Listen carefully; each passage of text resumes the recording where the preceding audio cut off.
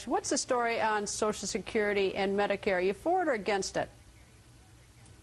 Well, you know, this question, I think, has been asked by a number of outlets, and I think that the response that's been provided by the media doesn't really accurately reflect where we stand.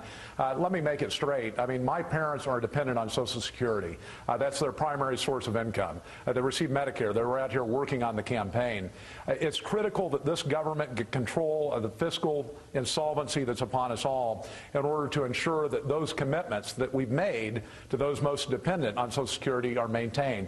If we don't get a grip on the fiscal situation of this country, it's very likely that, in fact, we're going to break the contract that we have with our seniors. I do believe that it's entirely irresponsible of the leadership in D.C. to ignore the crisis, though, that's coming upon us.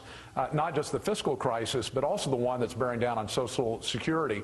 If you look at, for example, the inlays coming into Social Security as of April this year, they were outstripped by the payments. That's the first time in a while that that's happened. It's projected to continue for several years.